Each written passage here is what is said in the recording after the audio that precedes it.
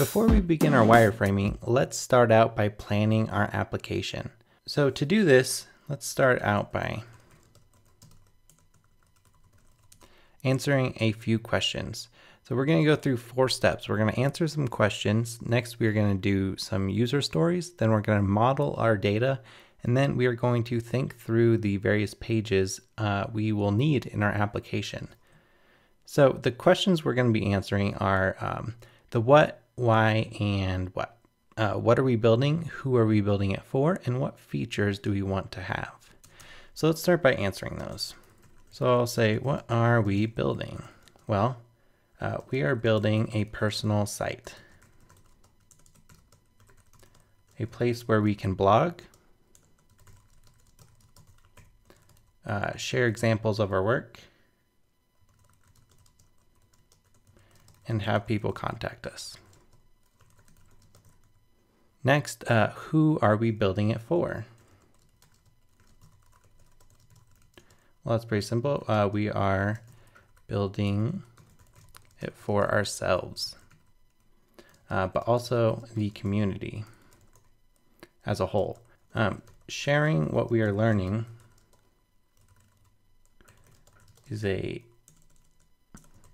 by blogging is a great way,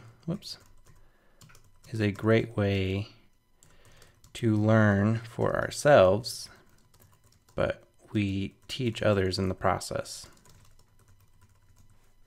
And one additional side effect is that we show potential employers that we know what we're talking about. So if you're trying to get a job, blogging is a great way to go about that. So, and the third and final question, what features do we want to have? Well, I find that figuring out the features is best done through user stories. So let's jump to the next section real quick. I'll just write user stories. So user stories are written in a very specific manner. As a blank, I want to be able to blank so that blank. For example, as a user, I want to be able to create posts so that I can share what I am learning on my blog. Let me make this a list. Whoops.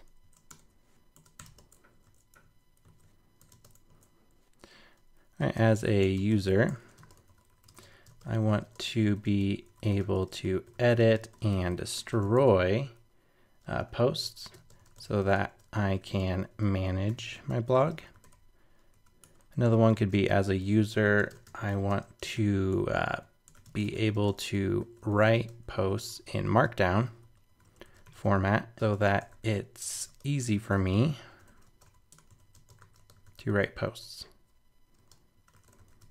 What I am writing in with the hashtags as the headings and all this is writing in Markdown, by the way. Another one could be, as a user, I want to be able to highlight the various syntax of code blocks that I share on my blog. Another one could be, as a user, I want to show the visitors and potential employers examples of my work or stuff I built. As a user, I want to be able to have visitors contact me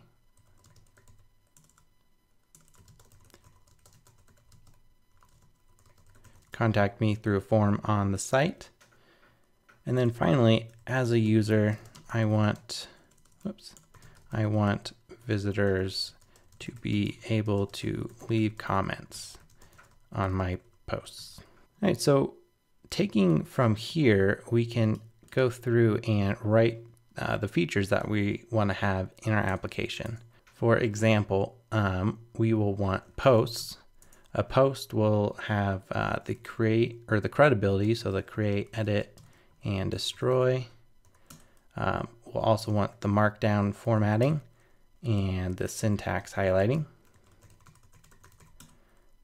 We will also want comments, and for the comments we're going to use discuss, which is a great commenting system, prevents from spam and manages it all so we don't have to. It's pretty awesome. Another thing would be projects. Projects will be a bit simpler. We'll just have the credibility, and then the contact, which will just be a contact form. And I guess we'll need to set up something like SendGrid to actually send the emails in our application. And then finally, we're going to want users. In particular, just one user, but we're going to use devise for this just to make sure that we are the only ones who are able to create posts, edit, and destroy posts as well. So not anyone who knows the routing could go in and do all that stuff without being logged in. All right, so what's next?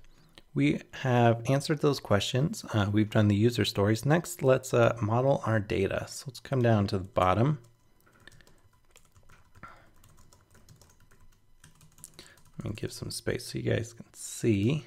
All right, so I think we only really need 2, maybe 3 models. We're gonna definitely need a post model. Let me make this bold. We'll also need a projects model. And we'll also need a users model.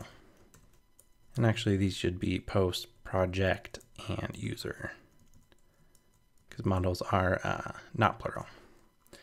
So for a post, we're just going to need the title for it, which is going to be a string, and also the content of the post, which is going to be a string as well. And then the comments won't actually need to be on the model because we're going to use discuss.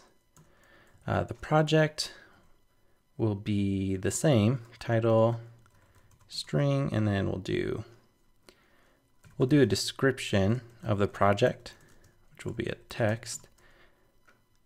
And then we will link to the actual project. So we'll do a link, which will be a string. So we'll have like a button on the actual post on the project page. And for the user, we are going to be using devise. So that's all managed for us.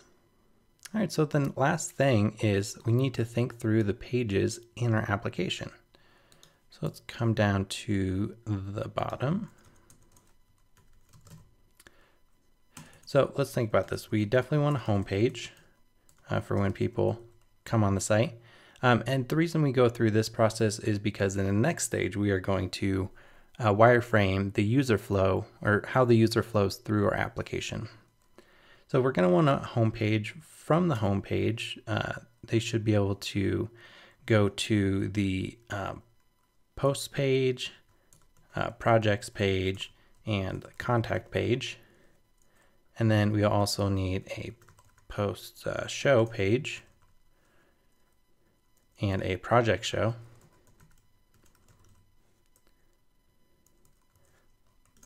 I'll just add this. We'll have a post index, projects index, and a contact. And I think that is all the pages we will need on our application. So even though this is a pretty simple application, it's going to create a lot of value because creating or writing about what you're learning not only helps you learn and have a reference to come back to something when you get stuck, but you also teach others and you show employers what you're learning. All around, it just helps you build a name and a brand for yourself. So in the next video, we are going to go through the process of creating the user flow wireframe.